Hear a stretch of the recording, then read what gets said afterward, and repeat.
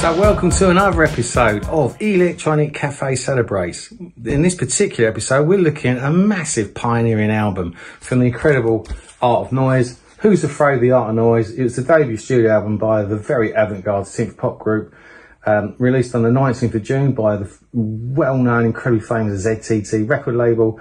Released in 1984, this was the first album released by the Art of Noise, preceded only by the 12-inch EP Into Battle with the Art of Noise, which incidentally was also the first release by ZTT Records.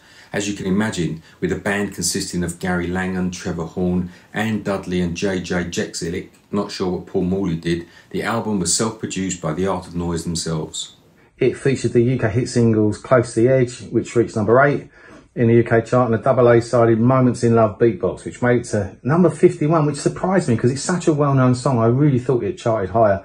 The album was truly groundbreaking. You have to realise this is 1984. This was the forefront of sampling, and the new Fairlight CMI sampling synthesizer, Who's Afraid of the Art of Noise, slammed together samples, heavy grooves, beats, screwed up vocals and orchestration, a kaleidoscope of everything you can imagine. All the tracks written by Anne Dudley, Trevor Horn, friend of the Electronic Cafe, Jeczalik. We did an interview with him a year or so ago. If you haven't seen that, check that episode out. A true gentleman, lovely guy, incredibly talented.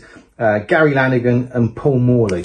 This was 1984. There were no boundaries. This was the Wild West, where sample time was limited to only a few seconds. But rarely has something aiming for modern pop status also sought to destroy and disturb so effectively. But I guess that was ZTT all over. I really like this album because even though synths and that kind of sampling stuff was becoming really big, these guys really led the way on that. Absolutely beautiful in parts, catchy as hell in others, well worth checking out. Who's Afraid of the Art of Noise is just one of those defining moments in the 80s. Will live for most of the people my age, and if you haven't heard it or listened to it before, then you need to hear it. It's a great album.